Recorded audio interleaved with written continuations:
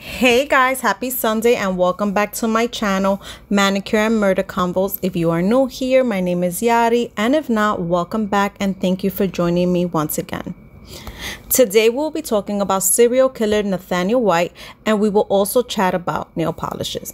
So grab yourself a snack or your manicure kit or both. As you know, we pass no judgments here, and let's get started. Funny thing, yesterday I went to Middletown to hang out a bit, which is a little crazy because many of Nathaniel White's crimes were committed in Middletown, New York.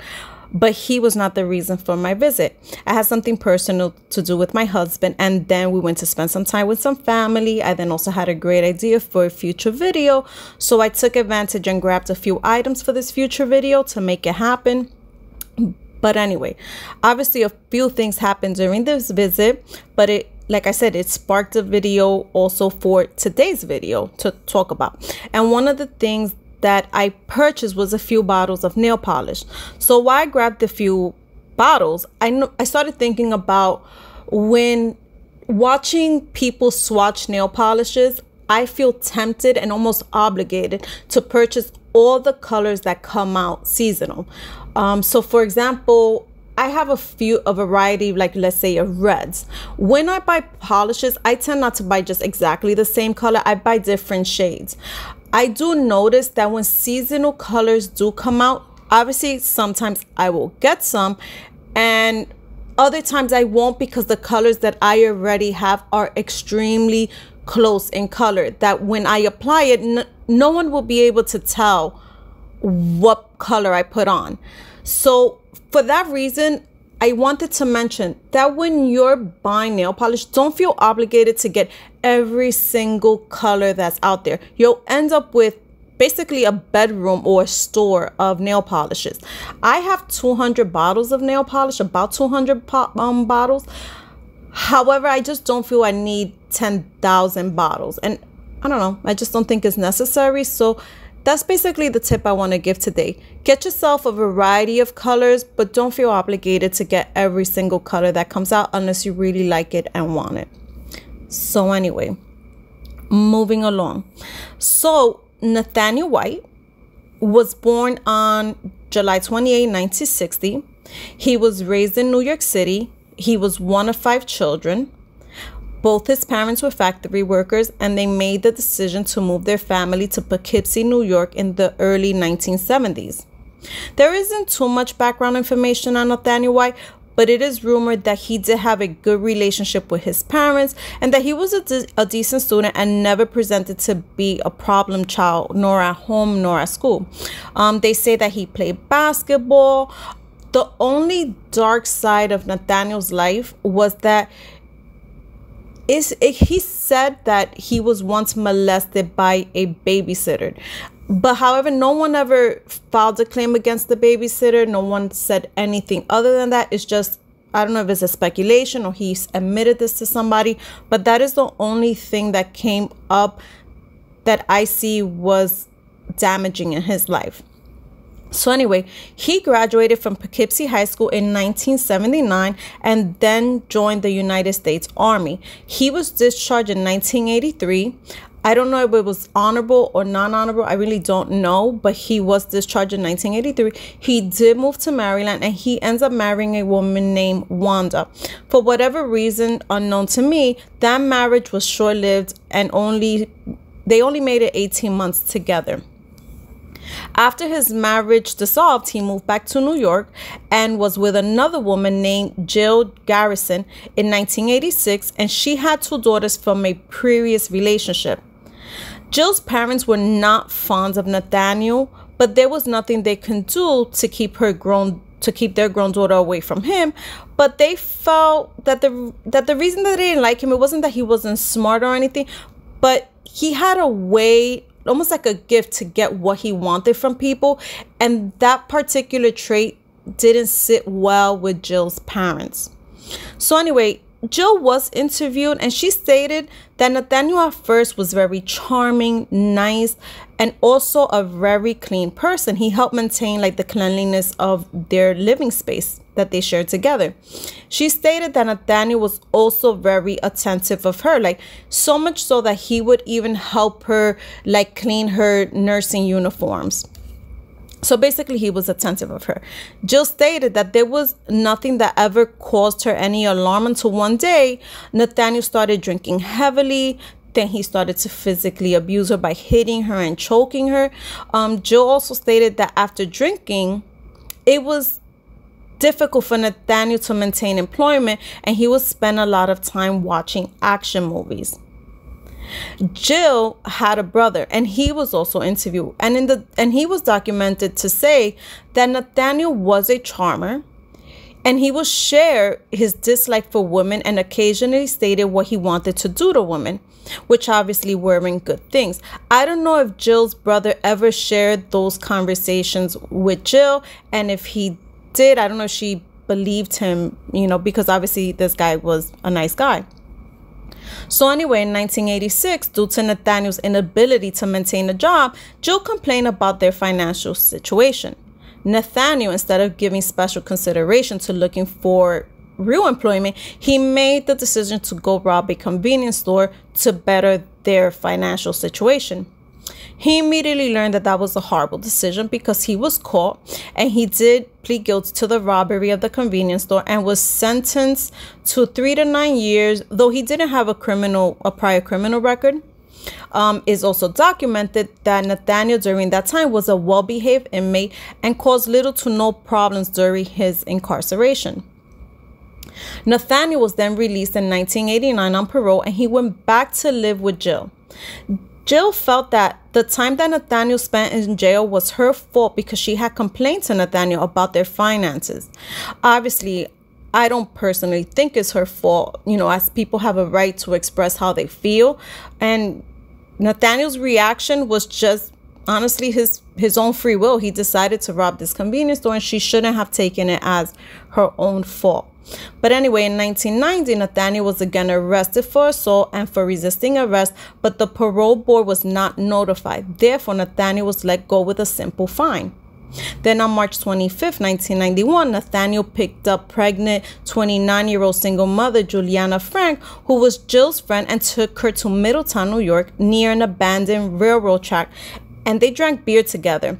At some point, Nathaniel decided to kill her and left her body on the abandoned tracks that they were obviously hanging out at. And for some unknown reason, Nathaniel decided to murder her, and the next day her body was found neatly posed by some joggers. Her body was beaten up, stabbed numerous times, her throat was slit, and she had a cut that started from her chest area and ended in her abdominal area.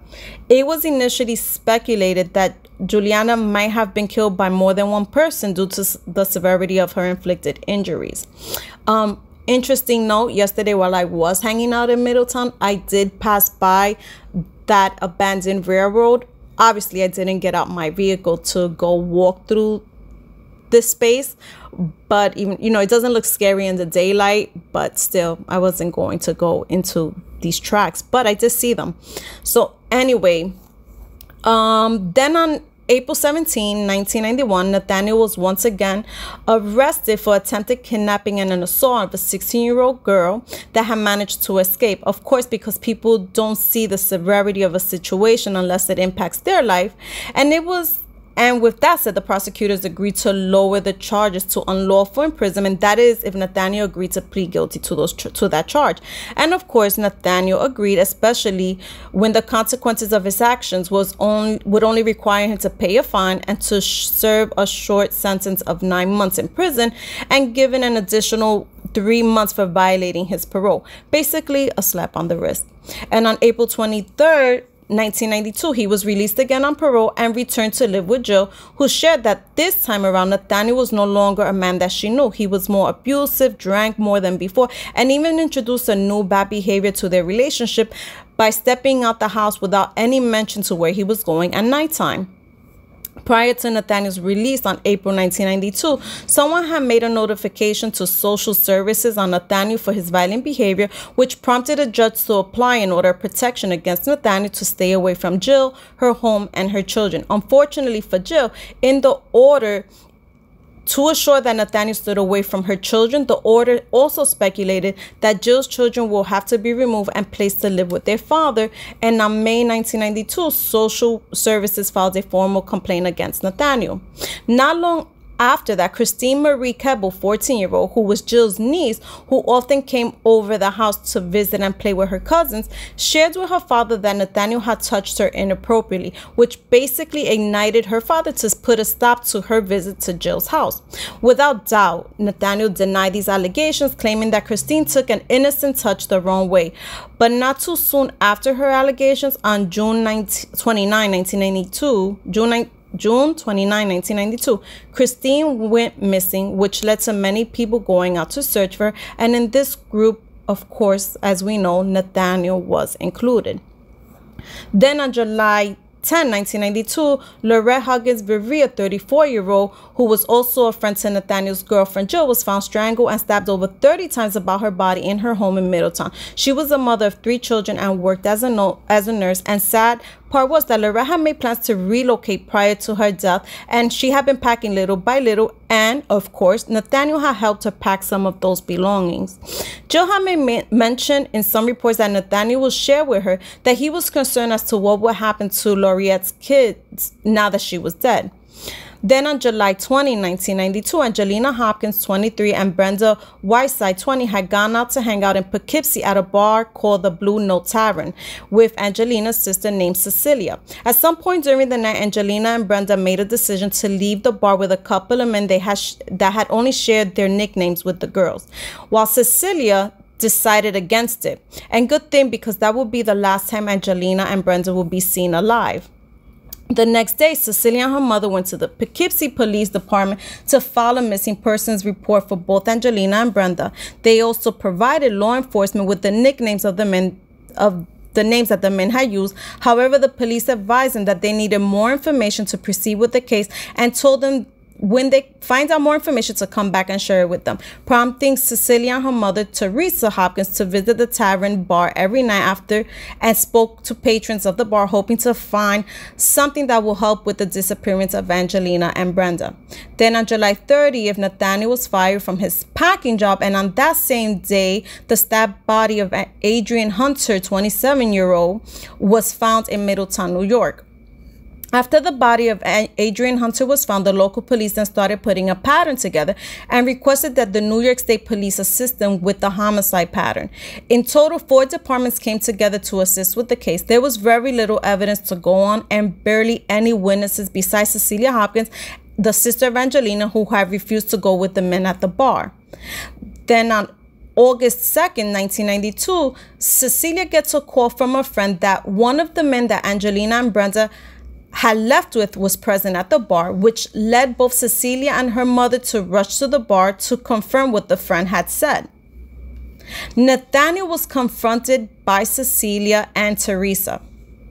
Nathaniel went on to admit that he had left both Angelina and Brenda, but that soon after he dropped them off at the train station.